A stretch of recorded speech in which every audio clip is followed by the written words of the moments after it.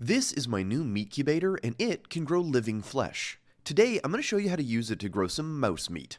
While this sounds like something out of a mad science lab, the proper name for this is a humidified CO2 incubator, and devices like it are used all the time in labs around the world for growing all sorts of mammalian cells, also known as animal cells. The cells we'll be growing today are mouse fibroblasts, which we chose because they grow really fast and are also very easy to grow, so are a good first test of the machine.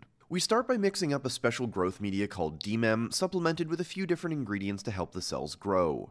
Then we set up a tissue culture flask with 15 milliliters of media. The cells we got from a supplier online come frozen on dry ice, so we quickly thaw them and dump them in. Then we stick the flask into the meatcubator. At first the cells look like round cream puffs, but over a few hours they stick to the bottom and spread out.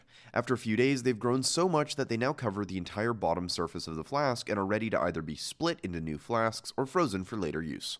If you want to learn more and see how this all works, there's a full video on my channel.